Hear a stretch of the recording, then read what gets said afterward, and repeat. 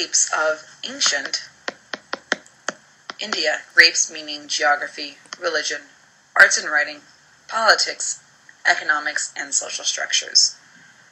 While viewing this, if you're in my class, you should probably be taking notes. Let's begin. We'll start with geography. G. India and several other modern-day countries make up the subcontinent of India. A subcontinent is a large landmass that is smaller than a continent, but kind of juts out of a continent. You have here a map of the world, and while that's the United States, this whole part here is North America. Not quite sure why that's not correctly marked. And you have India.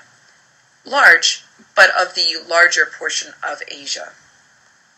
For size comparison, you can see that India is actually almost the size of the continental Europe.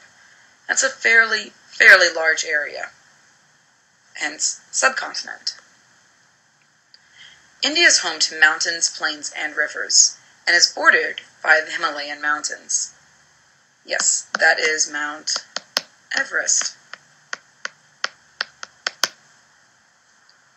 Isn't it pretty? For rivers, there are the Ganges, the Indus, and the Brahmaputra. This is an image of the Ganges River, which is said to have healing powers and is very important in India. It is also the largest river delta in the world. The southern two-thirds of India is part of the Deccan Plateau, and there's an image here. There it is. And as you can see, it's relatively flat lands.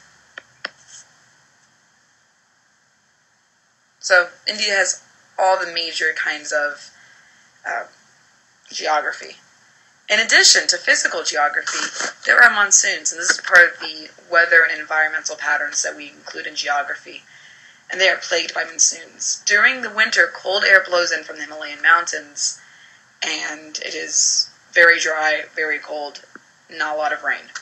During the summer, however, long rain showers occur, watering crops, but could lead to flooding.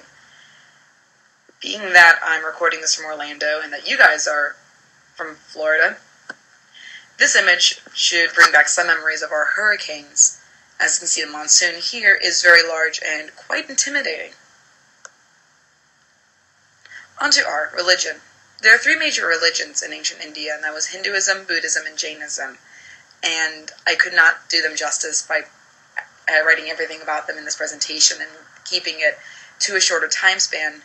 Rest assured, we will be spending a week on the religions of India, and you will learn them thoroughly. This presentation, however, is just kind of an overview. With that being said, we're going to move on to arts and writing. The ancient writing of India is called Sanskrit, and it gave people a way to record sales, trade, and land ownerships. Similar to cuneiform in Mesopotamia, hieroglyphics and Demotic in Egypt, and the alphabet started by the Phoenicians, the early writings were for many things that happen day to day. And the reason why we know they happened. We can read. Hooray! Over time, a collection of the sacred texts were named the Vedas, and the Vedas included hymns, stories, poems, and prayers. Now, in ancient India, they believed that music was a gift from the gods, and a lot of these sacred texts were sung. Music, musical instruments, singing was considered a very important art form in ancient India.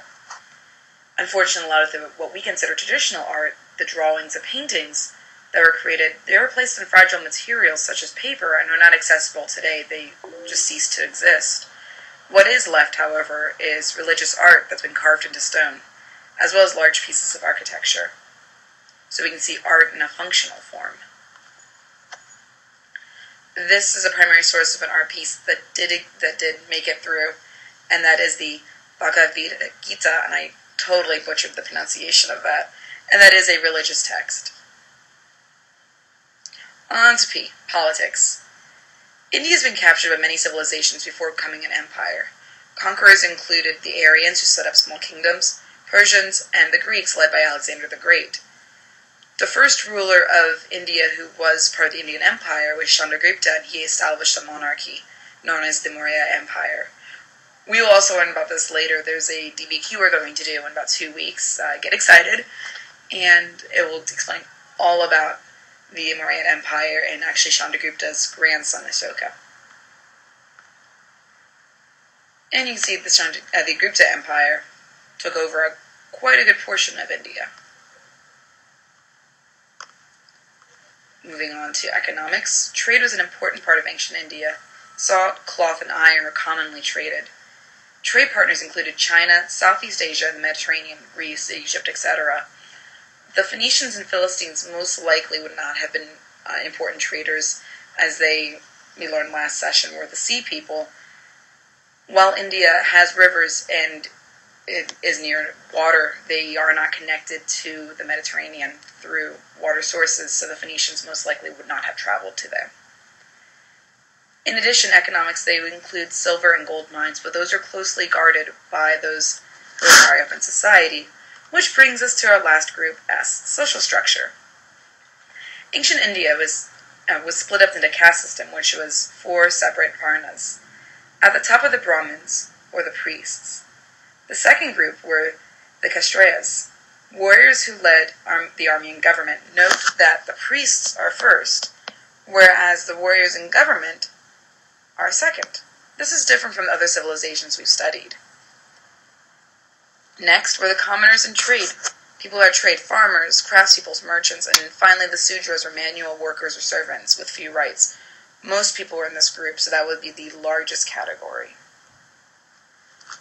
On a social class pyramid, there was one other group, and those are the untouchables, and they were seen as below the caste, not even part of the caste. The untouchables did work that others would not do, and that includes touching dead bodies and carrying them, skinning animals, or collecting garbage.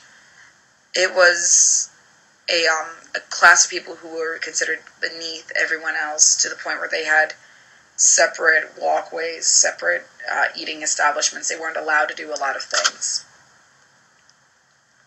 And here you can see a social class pyramid, and you actually have the untouchables who are separated. The twice-born group refers to those who are eligible to be reincarnated, which, again, something about religion, which we will learn next week. Finally, the social structure. Each varna had a strict set of rules for diet, marriage, and social customs. Your caste determined your career, who you married, and your daily life, and you did not move out of your caste.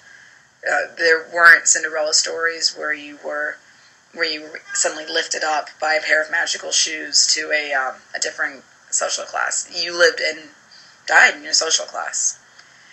And that concludes the very basic grapes on ancient India. We will learn a lot more in class, but I want you guys to get this overview. And with 8 minutes, I think that's not bad. I'll see you in class.